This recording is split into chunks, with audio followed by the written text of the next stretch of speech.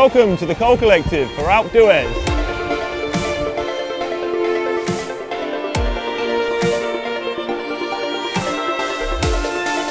13.2k and 21 bends up to 1850 metres.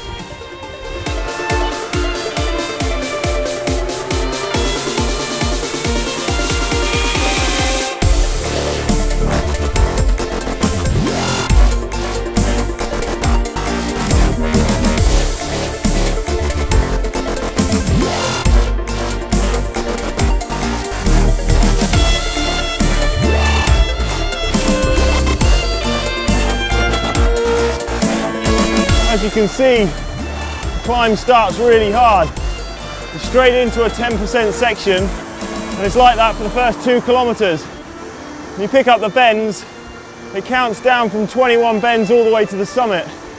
You have to hold your nerve basically from 21 bends down to 16 before it starts to ease off a touch as you get to La Garde.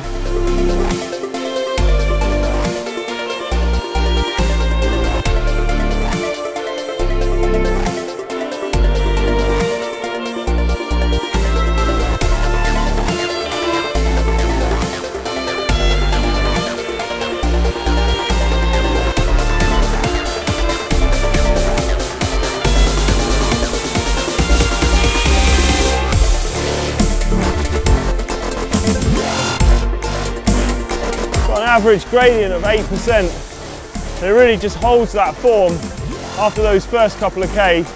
Not a lot of a chance to catch your breath or get back in the green.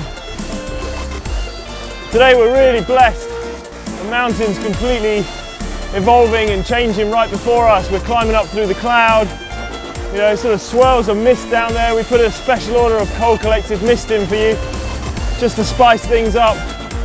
It looks absolutely amazing.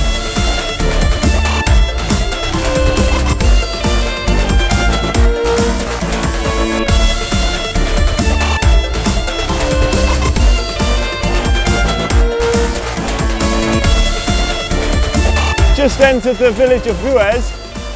That's with 8 bends to go. We've got 4 kilometres to the summit. And this is a place where you can stop and fill your bottles. So if you need to, make sure you take a bit of time, restock, refuel, re-water at this point.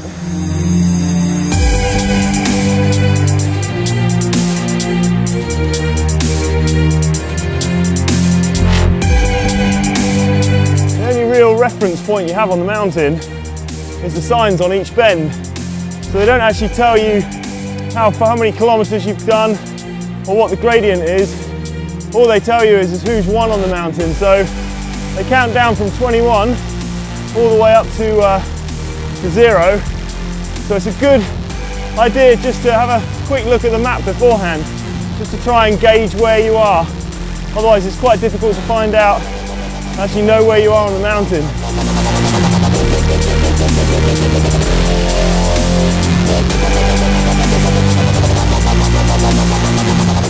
So what makes Alpe d'Huez so great? Well, it's just the actual 21 bends carving their way up the side of the mountain. And just to think about all the battles and stories that have played out on these slopes. It's unbelievable really just to think that, you know, it's not just legendary for the pros, but it's legendary for everyone.